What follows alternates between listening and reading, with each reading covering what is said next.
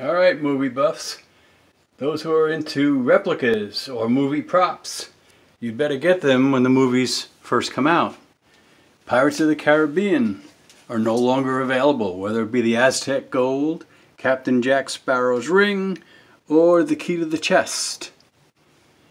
You don't have to get them in special locations. Sometimes you can find in Target and Walmart the equivalent of movie props. Noble Collection still has plenty of Harry Potter wands, the Marauder map, Hermione's purse. They have a lot of stuff left for Harry Potter. They do not have the parabolic chamber left for Lord of the Rings. And the ring is not there. It's an image, but it's not there. Of course, you have Mike and Sully and the Minions.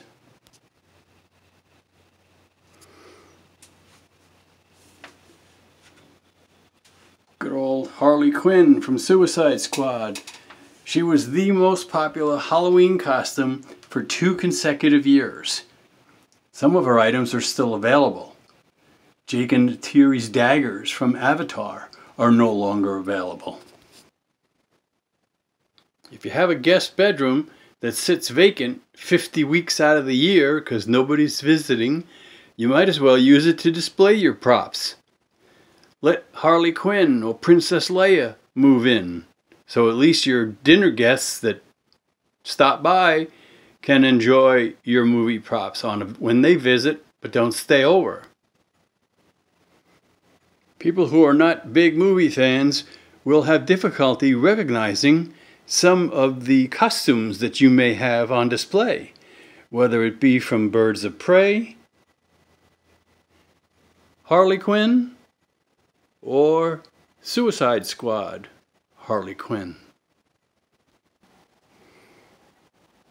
Movie fans definitely will recognize this jacket, as the first ones who arrive for dinner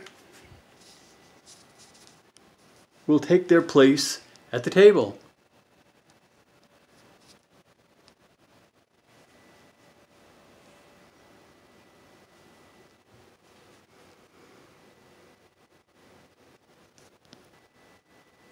It will take a real movie buff to determine who belongs to some of these jackets that are seated at the table. Very few can recognize the one on the right. Do you recognize it? Is that a better angle? Now do you recognize it? Orion Pictures, 1985.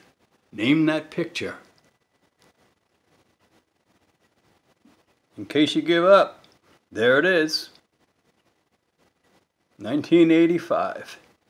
Well, use your props, enjoy them, but don't forget to show them off.